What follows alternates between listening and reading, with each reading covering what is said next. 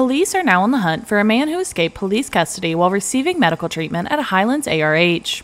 Thomas Price, who was originally arrested in February, was being held in pretrial custody and taken to ARH for an unknown medical issue. While there, he escaped from the deputy jailer and fled the premises. Prestonsburg PD units, along with Floyd County Sheriff's deputies and Kentucky State Police troopers, responded to the scene. Multiple canines were deployed. Shortly thereafter, the Floyd County jailer and supervision from the Floyd County Detention Center responded to the scene, and we were able to access recordings for phone calls that Mr. Price had made earlier in the evening.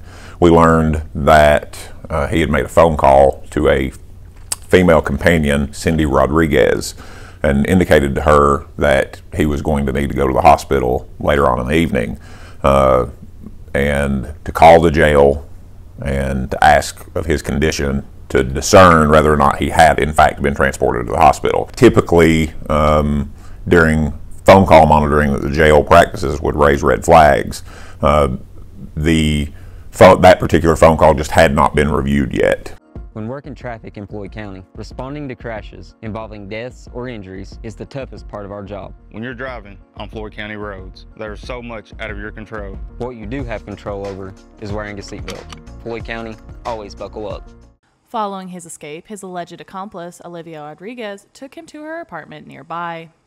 A search of the apartment conducted by Floyd County jail staff located the jumpsuit that he was in, his clothes, his belongings. So we knew at that point that he was in the company of Miss Rodriguez. Where they were going, we weren't sure.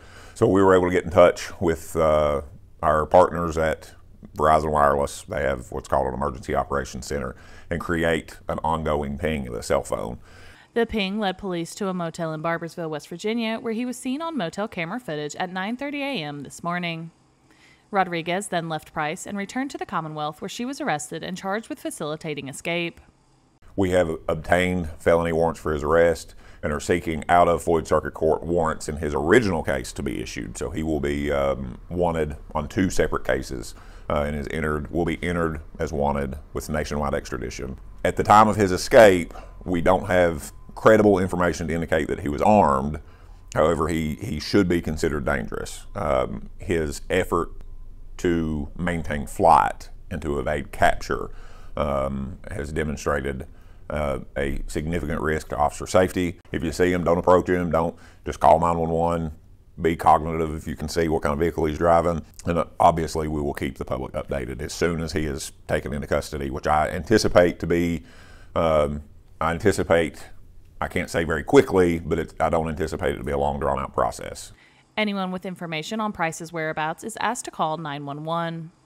Reporting for Mountaintop News, I'm Brianna Robinson.